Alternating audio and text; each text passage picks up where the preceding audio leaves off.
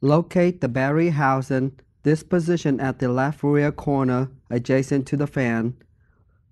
Loosen the 3 capture screws that hold the battery cover and remove the cover.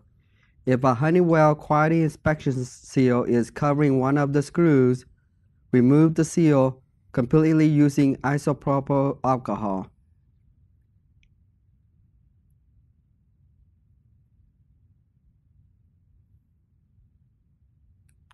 Locate the small connector connected to the battery.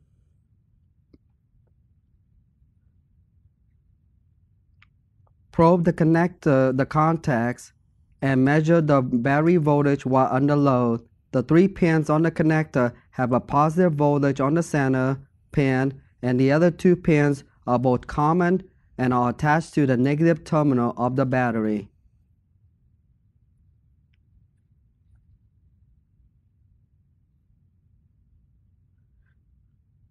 Replace any batteries with a voltage reading of less than 2.4 volts DC.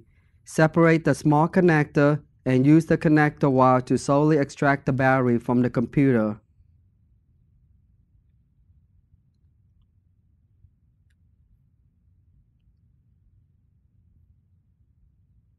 Install the new battery and reinstall the connector.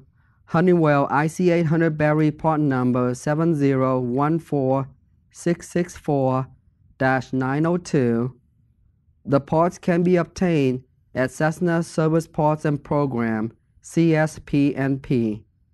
Check and record the replacement battery voltage by probing the pins at the connector.